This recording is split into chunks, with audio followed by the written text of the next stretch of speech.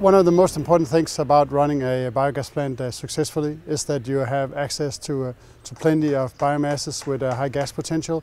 And some of the biomasses are very difficult to treat, like deep litter, grass, and so on. So we decided to develop a system that could completely take care of that.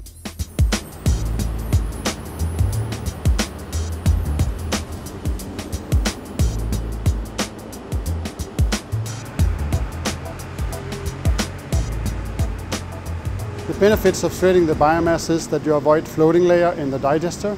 That's a problem when you use a lot of solid biomass. Also, the steering becomes easier. At the same time, you see the advantage that you have a faster gas production and also a more stable gas production.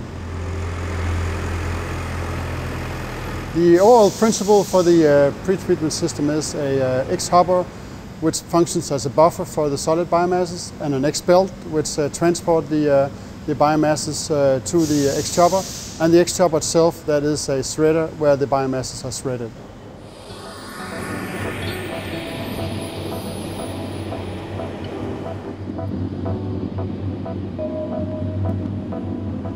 The Xserver is a chain shredder that is designed to shred solid biomasses.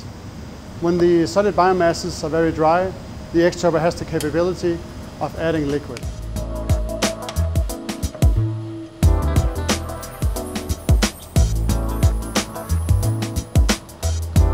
The Xserver has an automatic control system that includes a system with predefined recipes for different biomasses. It also has a safety monitoring that will close down the Xserver in case there are any malfunctions on the system. The capacity is up to 240 tons per day, depending on the biomasses, and doing so, it has an energy consumption of 4 to 12 kilowatt hours per ton. The most common maintenance of the Xserver is replacement of the heads. It can be done by one person in less than 5 minutes.